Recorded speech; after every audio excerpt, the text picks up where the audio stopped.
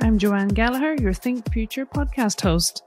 This week, Jodie Bricout, an international circular economy leader at Aurecon, joins the conversation to talk about the principles of circular design and how they are applied to water circularity in the built environment. This podcast is brought to you by Aurecon, a global leader pioneering solutions and services to the AEC and manufacturing industries to support digital transformation for the built environment and smart manufacturing. Visit aurecons.net to learn more about how Aurecons are helping organizations design, build and solve through digitalization. From Aurecons to you, welcome to our Think Future podcast series. Each week, we'll share conversations with industry leaders from around the world to find out how they're thinking future. Subscribe to Aurecon's Think Future for access to more episodes, interviews, and profiles. Jodie Bricout is the circular economy leader at international design, engineering, and advisory company Aurecon. She is a globally recognized sustainability leader with 2 decades of experience working with industry, research, and policymakers in several countries, including Australia, New Zealand, France, and Dubai. Jodie is also an Adjunct Senior Lecturer with the University of Adelaide, a Circular Australia board member, and a member of CRC Advisory Committee of Industry, Innovation and Science Australia and the Victorian Government's Circular Economy Innovation Advisory Committee. Jodie has been instrumental in building the principles of circular economy into the undergraduate curriculum and links the school with industry. Welcome to the program, Jodie. Hi, Joanne. So great to be here. It's great to have you. Let's jump right in. So you are an expert for circular economy for over 20 years now. Could you please share some of the highlights of that journey? Yeah, well, I am known for being quite passionate about the circular economy. I trained as an environmental engineer, so I was always very interested in how to develop solutions to environmental challenges that the world's facing, but really thinking about how it links into our economic system as well. And I did a number of years of work, and when I came across the circular economy as a concept, when I was working in Europe, and it really became a big thing around 2012, 2013, the Ellen MacArthur Foundation was putting out a lot of amazing work and business cases and evidence bases around why the circular economy model could kind of dig us out of some of this mess and actually present opportunities for the business first time. And they were articulating it really clearly as well. So this big complex systems thinking crazy mess of how do we connect all the dots, they managed to whittle it down to 3 key principles. So the first is we need to design out waste rather than treating it at the end of pipe. The second is keeping stuff at its highest possible value. So how do you keep stuff lasting longer and keep it recirculating in our economy? And thirdly is how do we regenerate nature? So it was amazing doing this work in Europe where everyone was on it and governments and businesses were working together, and there was a real collaboration buzz around it really, and running a lot of European projects and then being involved in the Ellen MacArthur Foundation as well. And then I came back to Australia in 2016 thinking, okay, so circular economy, that was great in Europe. There's so much manufacturing, there's so much going on. They can really make decisions. I'll just go back to Australia and hang out with the koalas and everything will be fine. And it turned out that Australia was really needing a push in this direction as well. So when I came home, very few people knew what circular economy was. They understood waste a little bit, but even not so much. So when the China National Sword crisis hit and all of a sudden we weren't able to send our waste away, there was this massive wave of understanding at scale what the waste problem is in Australia, and that led to understanding our materials challenges as well. So it's been amazing coming home and bringing all the learnings and practices from Europe and working with different governments and not-for-profits around getting more collaboration and understanding around circular economy in Australia. And now it's amazing because I'm a board member of Circular Australia. I'm on a Victorian government advisory committee. I'm on a federal government committee that helps allocate research funds.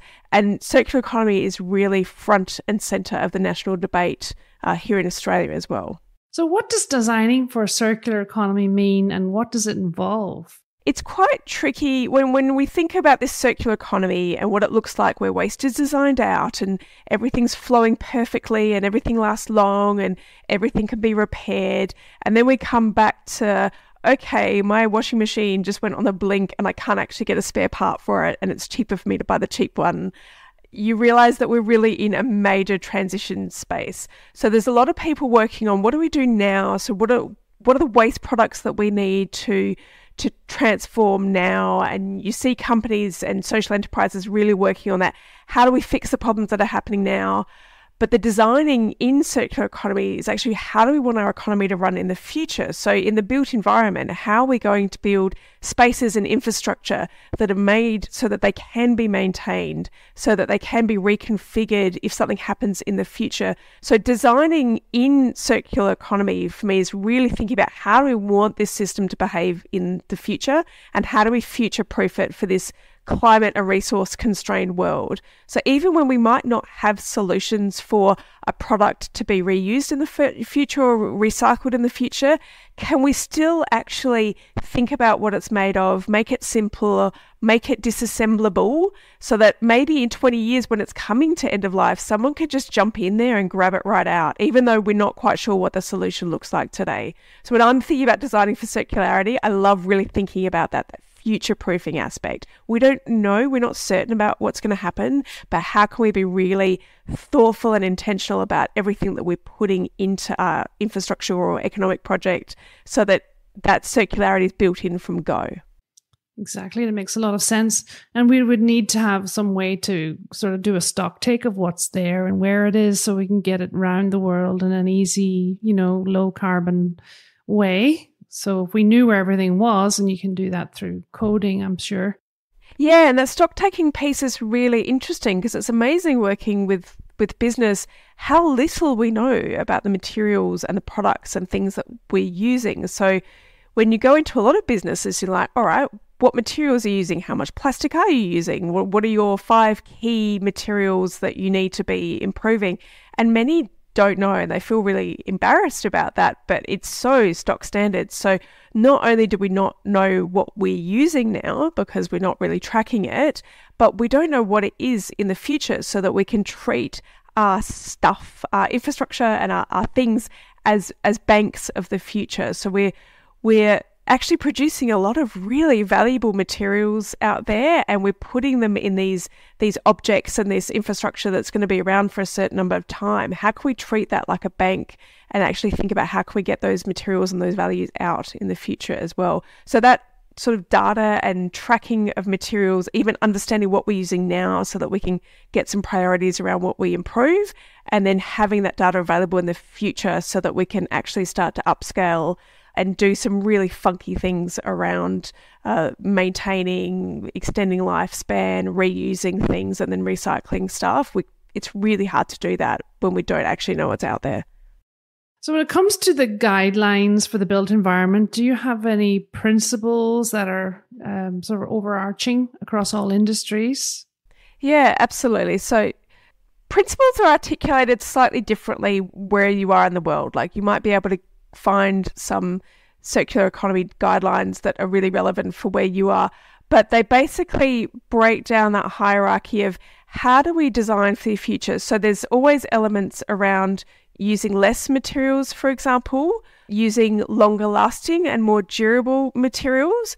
And that's really interesting because those two things can actually be in tension sometimes, right? If you're wanting to use less and using sort of lightweighting things, but you're wanting to make things last longer, sometimes you actually have to pick your strategy on that. So you're wanting to use less materials, you might be wanting to make things either last longer or be more flexible that you can pack up, pack down. So do you need this thing to be lasting a long time? And what elements do you need to be lasting a long time? Is there structural things that need to be lasting super long, but then actually within that structure, you have things that are designed for less time, but that you can move them around. And then you follow that right through to the end of life of the building or infrastructure and the parts. And what are you going to be doing with that in the future? So how are you designing it to be disassembled? How are you selecting products that can be remanufactured, reused in the future? So if you think across that whole sort of life cycle of the product and how you can be improving things across that, but then there's sort of cross-cutting elements as well, so business models. So if we really want to look at products that can be maintained and remanufactured in the future, should we be purchasing them or should we be leasing them, like the lighting as a service model that's, the classic one that everyone talks about in Schiphol Airport, then rather the airport owning the lights, they actually lease the lights. Well, they don't even lease them, they pay for their performance. So that means that those lights are automatically renewed, maintained in the most optimal fashion because it stays with suppliers. So business models like that can actually underpin the design elements also. Yes, and Interface came up with the first one of those leasing models with carpets. So they've been around 30 years and they describe the life cycle of the product. Can you go into what that means? Oh, life cycle. I love life cycle. Anyone that knows about life cycle assessment, just you see the world in a completely different way.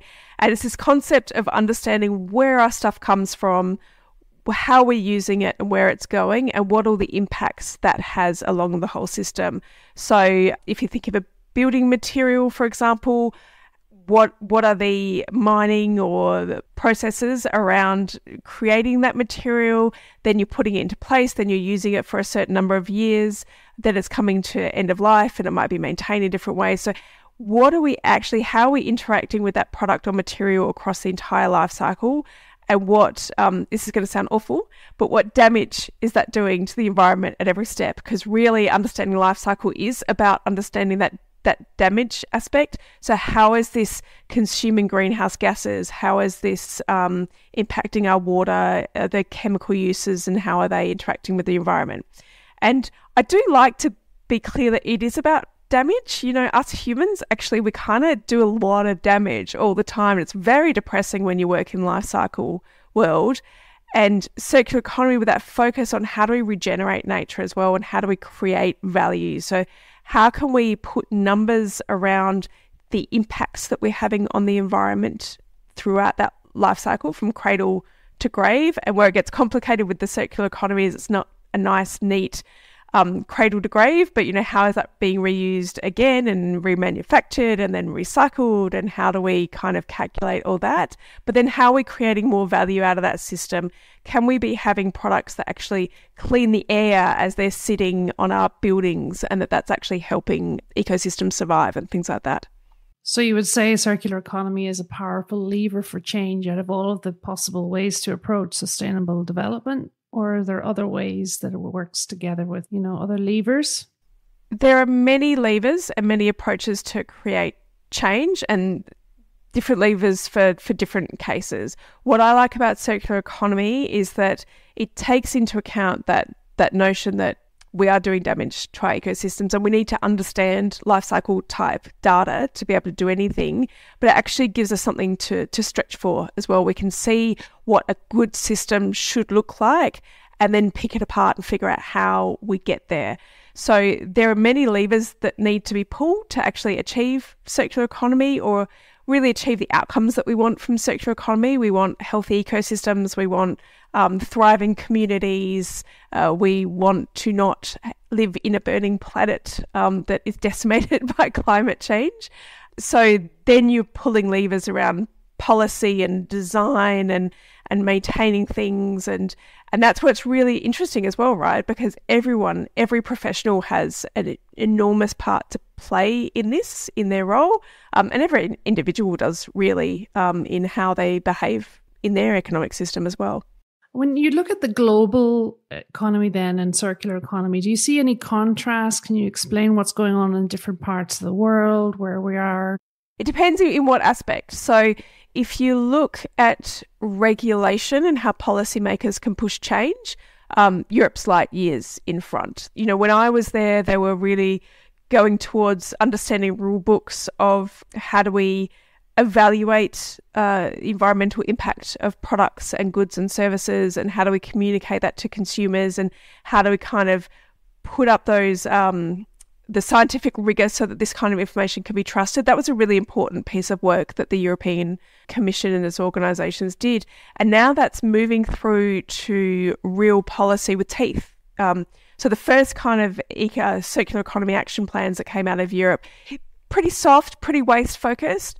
And now we're getting really, really deep into the traceability of materials and the recent work around greenwashing and, really biting hard on that we are not allowed to make environmental claims that aren't considered and can't be backed up is a really big one. And also asking for more or requiring more traceability along supply chains. So we want to know that these goods that we're buying in Europe are socially and environmentally just and fair, and you can't just make stuff up either. So that kind of approach on regulation in Europe is above and beyond. And also their incredible focus on the design aspect as well. So it's not just waste management, figuring things out at the end. It's really how do we shift the system. So regulation, they are so above and beyond. In terms of innovation and business innovation though, I find it fascinating that wherever you scratch, you see businesses jumping into the niches. They can see waste around them, and I mean waste in a broader sense. Where are things not circulating? Where are things not being used? What are things or spaces or objects or technologies that they can tap into to create value from? And in Australia, we see an enormous amount of business innovation in the circular economy sphere. We've seen it notably in the agricultural industry here. Our farmers are well known for being hearty innovators in Australia. They figure stuff out and they don't like to waste. And they see something lying on the ground and they really want to figure out how to do something with it. As there's a lot of innovations that come from us in the agricultural space. Also, I'd like to say in the water space, because we're so water constrained in Australia. So our water utilities here are really up against it in terms of providing safe and long-term water provision for communities and businesses. And so we have to innovate a lot more in Australia. We have to think about how to pull all the value we can out of water. So you see some really interesting innovations there as well. So while we are playing catch up on regulations, things are really shifting now. I think in terms of the business innovation sphere, we do some really great stuff. Everyone's on the journey, but if you were to take the lowest common denominator, being an engineer or in a manufacturing sense that serves all of these industries, do you see large shifts going on there? Yeah, absolutely. And the ones that move quickest are the ones where an organisation or a major stakeholder has more scope to play, because the more complex the system it is, the harder it is to shift. So that's why we see a lot of kind of exciting circular case studies that we read about tend to be in the product zone. It tends to be the IKEAs that are making funky furniture that's demodularized and things like this, or jeans that are designed to be repaired and reused and recycled. And that's because you've got a big retailer or manufacturer that can actually pretty much control the supply chain. It's still super innovative, don't get me wrong, and they need to work with different kinds of suppliers, and they're, breaking grounds on how to do reverse logistics and then getting people to relate to their goods differently. So they're still having to really shift the norm, but that's kind of the first pointy end, because they do have more control than, say, go to construction and actually designing infrastructure. It's extremely regulated. You've got quite complex supply chains. If you look at construction supply chains, you've got all sorts of different size companies with different abilities to actually implement things. So we see in the design and construct area quite frequently that the first design that might have great circular economy aspects integrated into it, a lot of that gets either valued, engineered out as you're going forward, that the exciting, fun, sustainable circular stuff, as things are having to drop off the apple cart, they kind of drop off. And then when it comes to actually implementing it effectively, you need really good tradespeople and really good skills and technologies to be able to actually build things slightly differently or use different materials or different techniques as well. So all along that value chain, there are so many spots where things can fall down. So it's harder for the construction industry and the engineering trades to actually shift this, but that's why I'm so excited about working for Aurecon, because if we are going to make big impact, we absolutely need to shift our infrastructure. And it's so complex and relates to how we behave and move as citizens and how we design our cities and going through to, we're in the middle of an energy revolution. We're shifting en masse to renewables. There is so much investment in this space.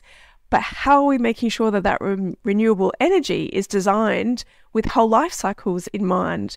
Otherwise, we're already seeing it pop up, all the solar panels that have not been designed to be recycled, and the recycling infrastructure is scrambling to catch up to figure out what to do with all these things now. We are about to build, or in the process of building, so much new energy infrastructure. We have to make sure that the maintenance and the end of life is taken into account now. Well, this brings me to the rationale for a good business case, right? That's another part of your job, or how do you work with clients in that space, develop the business case so they get the check? So business cases are really at the heart of any kind of impact, right? So we need to be crystal clear as advocates of the circular economy why this is worth doing. And if we ever try to just say, because the planet needs it, it's not really going to work. So we work really hard to articulate that business case in an engaging and evidence-based way. And we weave in the economics, the social and the environmental of that. I just said, we won't do it for the planet. But that said, a lot of companies have very clear criteria and where they want to get to on getting to net zero pathways and biodiversity and zero waste goals and things like that. So we definitely link in all those elements as well. But the business cases really need to be around savings made, value created, impact on stakeholders, things like that. So generally what we see with circular economy models that do stack up now, sometimes the value needs to be articulated in a slightly different way. A key challenge we have is because circular economy models tend to involve more stakeholders. So it's not just one company, it's one company plus its suppliers, plus the people that are using the goods, plus the people that are going to reuse those goods at the end. And they're all involved in this beautiful, intricate system. But that means that they're all sharing the benefits of the system. So it's really interesting just looking at the system going, all right, where are those benefits? And are they financial? Do they express themselves in dollar terms? Do they express themselves in benefits around stakeholders? Are they going to allow us to operate here more because we're doing something great? So the business case tends to not be simple and different for different projects and actors. But when we really think about it in that systems thinking lens, it's fascinating how much stuff you can get. So just one example that we've been looking at recently, this is in a hospital and trying to streamline sort of designing out some waste and plastic use, right? So imagine a hospital with 800 trays of meals 4 times a day, I think they go out, and the sandwiches are wrapped in plastic. So they're industrial sandwiches wrapped in plastic. So anyway, hundreds of sandwiches go back wrapped in plastic, and there is no way that hospital can open that plastic to put the sandwich in the compost and the plastic the other way, right? So they're just looking at it and they're horrified and they can't see anyway. We had to look at the system and how everyone interacts with those damn sandwiches to figure out the best way to do it. But the business case was really clear straight away. And then there's other ones that are more complex that you have to figure out how to make everything work before it stacks up. We'll be back to the conversation in just a minute. In the meantime, here's a little more about Aurecon. Aurecon has a mission to advance the efficiency, quality and profitability of project outcomes for its customers by providing best-in-class technology and services. Are you looking for a digitalization and sustainability-focused partner to help you achieve your goals? Join the thousands of AEC and manufacturing customers globally who have turned to Aurecon to start their journey toward a better built environment and smarter manufacturing. With more than 50 locations around the world, Aurecon can connect you to the right technologies and expertise so you can improve your competitive position and increase profitability. Aurecon has an industry expert to help you navigate the best pathway forward wherever you are on your digitalization and sustainability journey. Visit aurecons.net to find out more. If someone wanted to come with a challenge, then how do they get a hold of you or your team? What do they do? Oh, okay. Just give us a call. But it's exciting. So There's our team in Aurecon, and we work across all sorts of different types of infrastructure. We also work for governments, councils, and we are really passionate. We're engineers, we're problem solvers, we're strategists, and we work in that messy middle zone. So we try to figure out how we can set the right strategy and metrics. So you might be looking at a certain material issue, you might be looking at behavior change, you might be looking at engaging executives, and you really need to sort of kick around some ideas and contact some different people and start having live conversations about it. What's interesting as well about being at Aurecon is that, and this is why we've got this dedicated circular economy unit at Aurecon as well, right? So we have engineers and other types of consultants working hand in hand with a lot of big players in our economy. So I encourage everyone to talk about everyone about circular economy, that you should be asking your accountants what they're doing about it. You should be asking your strategic consultants about what you should be doing about it as well. Push them all. So this goes back to the cost of good and bad design and the participatory approach to design, where you include the stakeholders. Like at a hospital, if you're designing a crosswalk for people that are aging, maybe you should include older people in the design of these things at the beginning. That's right. And when we're talking to people that work in like integrated design or good design or whatever you want to call, like good designers, this is what they do. Like, how do I understand the system? How do I intervene? What are the problem points? And it's been lovely coming back in. So I was trained as an engineer, and then I've just worked in all these, wacky places since. And coming back to an engineering-based firm, you sit down with engineers and you explain this stuff to them, and they're like, oh, that's the kind of work I want to be doing, and I can't get it across the line. And sometimes I struggle to articulate it and justify it as well. So, good engineers want to be looking at the whole problem and proposing something that works and that's future-proof. We don't want to see our buildings knocked down because they're dysfunctional as well. So it's that investment in good design as well that's so important, and understanding, but it has to have payback at some point as well, right? How do you juggle that push-pull between, we want the best building possible, but actually we don't have the budget for it. So how do you leverage that, and how do you identify the clever points in the beginning? And quite often we'll workshop with design teams. And we did one recently for this amazing building in Melbourne, actually. And, we go through, what do you want out of this session at the beginning? And a couple of them said, I want to know what we've done wrong. Why have we missed the boat that we haven't been able to integrate all this great stuff? And I'm like, okay, we'll see if we've missed the boat. And we actually came up with some really good, tangible things that they can still do. And they walked out of the workshop and went, oh my God, I thought our hands were tied. And they're not. But because they're not, we're all so busy.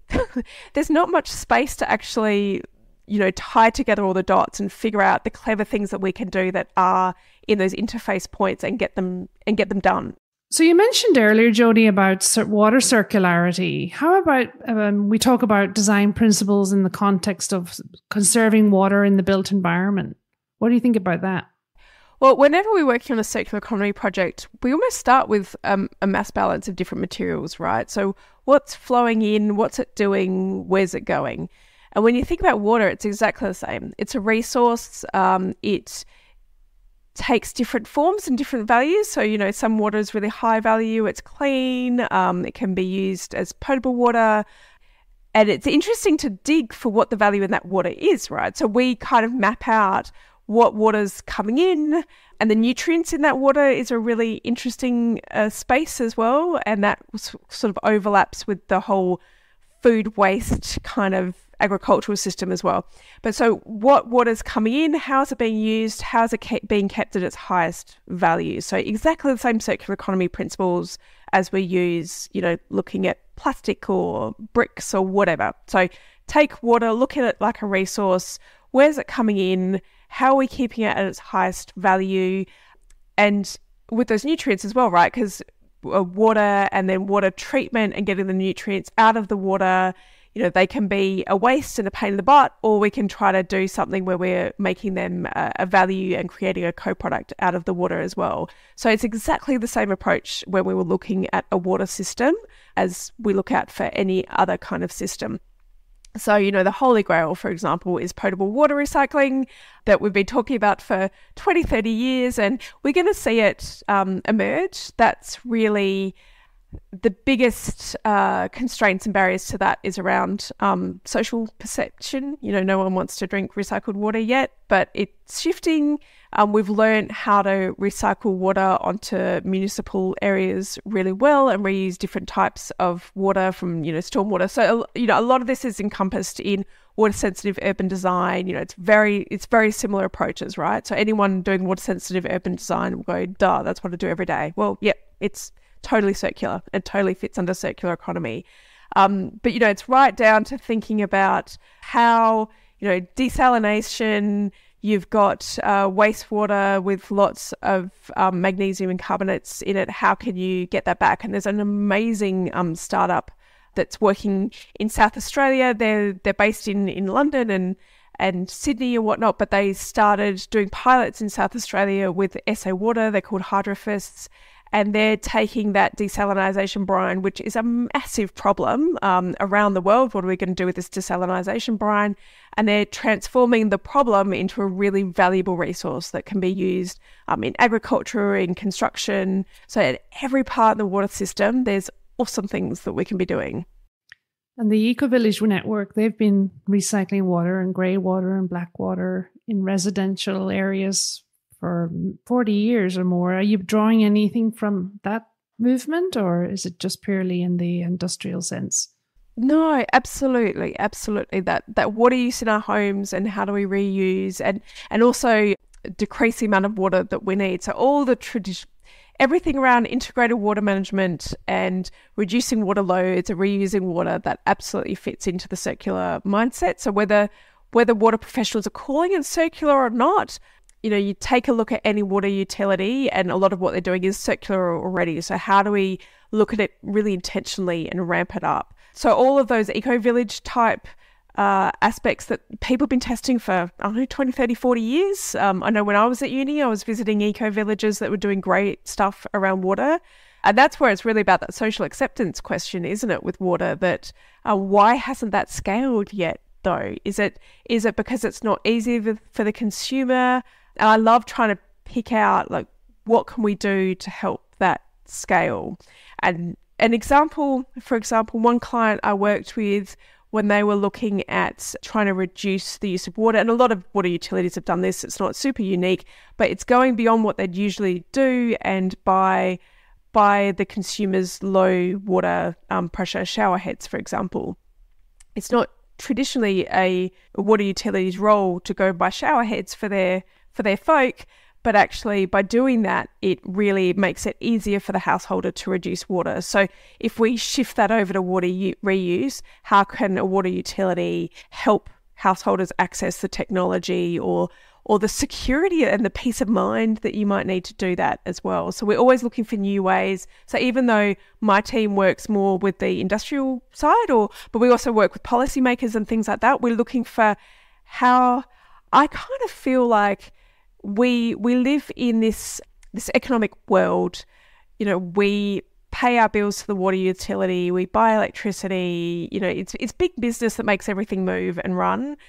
They should be actually supplying us really great solutions to help us do better, and that it's not always the onus on the individual to be, working so hard to be sustainable. I just really want it to be easy and mainstream. And I think working with big industry is the way to make it mainstream, because I would love people not to know that they're being circular. It's just how the house is set up. And that's where I love going to. There's this great technology, there's a technical solution out there. Why isn't it being taken up? Is it, what are all those barriers and how do we work together as a system to lift it and make it happen? And that business case we were talking about, that's so essential to that. We need to actually demonstrate really tangibly. And metrics is a really good, important aspect of that as well. We actually have to demonstrate and provide an evidence base to understanding how to move forward. So, Jodie, that's very interesting about water circulation in the built environment. So what are the challenges you're seeing with water circularity apart from perception in the built environment? So there's several, because if not, it would be done already. There are technical challenges to how we can treat and bring water back to the highest value and how much that costs really. So the cost of treatment to actually achieve potable reuse, we need to get to the stage where that water is actually super, super needed for it to stack up. We will need to actually treat the water more. And that's causing tensions as well, because we're seeing with the increase in desalinisation that's required to sustain our communities, that comes at a huge cost in terms of energy use, which is price. It costs a lot to make desalinized water as well. So there's the technical aspect of it and that economic aspect that is very closely linked to the technical. Maybe we can see how to do it technically, but we can't afford it. We can't afford it yet.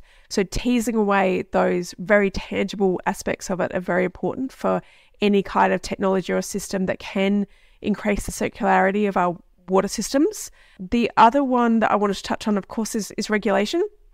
So very stringent regulations are in place to keep us safe around water, that it's extremely important. And I would not like to be operating in an economy where those regulations aren't in place and that we can't be sure of the safety of our water. But there can be sort of unintended consequences of certain regulations as well. So where it's limiting us from reusing things is really important, and innovating in this space as well. So what we're finding, for example, is that water corporations are such an exciting space for potential circular innovation. They are place-based, so they're really fixed in an area. They interact with all of the community and all of the businesses in the area, and they actually manage this system of resources in a place-based area, right? So they can have, I think more than any other type of business, they can really impact the circularity of the area or the zone that they're operating in. They are set up not to do that. They're set up to provide safe drinking water at reasonable prices to communities. That is, at least in Australia, that's what they're set up for. They've got all their targets in place and they're linked to the governments, and it's very important that they are focused on that primary goal: safe water, reasonable prices to our customers. But then, so there's all these opportunities though. So while they're treating the water, they've got all these extra co-products that could be made. They've got biogas, so they've got energy. That example that I talked to you about before with the desalinisation, that they can actually be creating new resources from resources that are in this water. So much innovation they can be doing, but they're actually not set up to do that. They're not set up as a regular business is set up. So they're frequently quite hamstringed in what they're allowed to do. And it's a bit scary to experiment with water because it's so important as well. So thinking through that regulation, not only in terms of what we can or can't reuse, when does something become a waste, when is it not a waste, but actually how some of our government agencies like water corps are set up and how we can enable them to innovate and bring to fruition circular economy solutions is a really interesting point for me. And can they work together with industry and digitalization or other tools? How would you see that happening? So it's amazing working with people in the innovation space in water industries, because there's such an amazing room to grow and to innovate and potential, and they're doing amazing things. And I know they've got a lot of the water organisations in Australia have great innovation teams that are really testing things out and pushing the limits in terms of even methodology. How do you measure things? How do you explain things? But I always feel a bit sorry for them that they're not in a space that's easy to innovate, I think. And so that's something that a lot of organisations are working on. And even so, we're working for a group of water organisations in Victoria. So Vic Water is set up to group a number of different water boards, and they're doing some exceptional work around uptake of recycled material in water infrastructure. So they're actually pooling their resources and working together to understand how they can push it forward, creating really great tools that they'll all be able to use. So there's a lot of really amazing examples out there of how water corps are collaborating together, and also how they're collaborating with businesses in their local region. There's more than I could possibly name. So there are sort of levers for change inside the water system. Is there anything they could do in the existing infrastructure to make changes, like start small to go big, or start measuring what they're using, for example? So yeah, it's a great question on where do we start to improve water circularity? And sometimes we can completely design things from scratch. Sometimes we have to work with what we've got. So in any circular economy conundrum, measurement's really important. We never have all the data we want though. So you need to sort of increase measurement, and in water measuring, and in anything actually, measuring the amount, but measuring the value is so important. So in materials, we always talk about the value, and we can talk about that in terms of carbon emissions, in terms of how much it costs, in terms of its recyclability. In water, the value can be around its chemical values as well, the nutrient value, the cost, and all these kind of things. So I really focus on this, not just measuring how much, but actually cutting it down into the different value and the different parts. So even just starting by measuring and figuring out where your losses are, how do you reduce all that? So your straight up basic reducing water consumption is an essential part of the circular economy, because it's designing out waste, right? A water that's lost, that in like flush systems that are using too much, and other things that are using too much water or leaking. That's your basic straight up first strategy of design out waste. So even if you're not designing a new building, or if you're rehabilitating, how can you have a look at some of those technologies to design out water loss in the system based on data and metrics? Some of it you might not need. Basically where your water's going. There's toilets in this facility, so we know that that's really big, in the kitchens, and sometimes we know it. Sometimes we don't need to actually go into the nitty gritty, but more data the better. And work through that, and then have a look at the innovations that are around at a building level, for example, that are interesting ways to treat water and keep it running longer in your space, really. But nothing better than the drop of water that we don't use in the first place. So whatever happens, whatever funky reuse system you have, using less is always the first place to start. Great. Thanks for explaining that. And the value can be seen and unseen, like externalities, they call it. KPMG talks about externalities. So there are some things that are positive and negative, or seen and unseen, So it's all of that. You're trying to look at the value of water. Yeah, absolutely. And, and it's really interesting looking at externalities and how they relate to things like biodiversity, which is such an important topic that we haven't really touched on today. But water links into biodiversity a lot. And how can we measure that? It's very much external to our balance books right now, but there's a lot of people working on that through natural capital and other techniques to actually try to bring in that valuing of biodiversity into the core. So we're approaching the end of the interview soon, but I just wanted to mention to the audience that there is a guidance from the World Green Building Council on water circularity that came out at the end of last year, and you probably contributed to it, Jodie. But can you give a few examples of good case studies, at least one good example of a case study that people could maybe research, look up? There is one I wanted to talk about that's a bit of, I like finding the kind of unexpected and weird case studies. And I had to dig around, and we've done this great project recently. One of my team members was involved as part of this kind of integrated design push for Aurecon as well.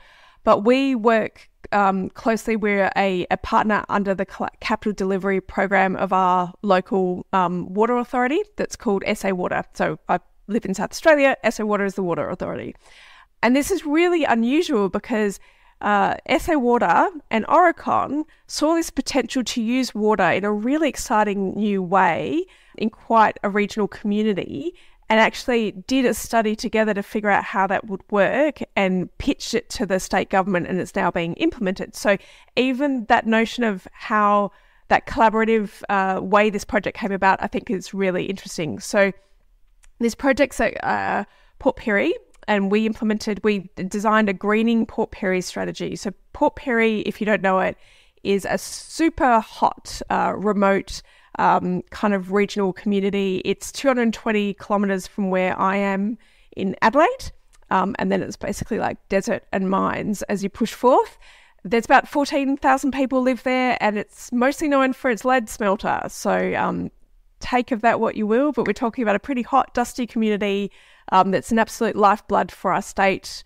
with a lead smelter. So it's not known as like the most amazing place to go and live, work and play, right?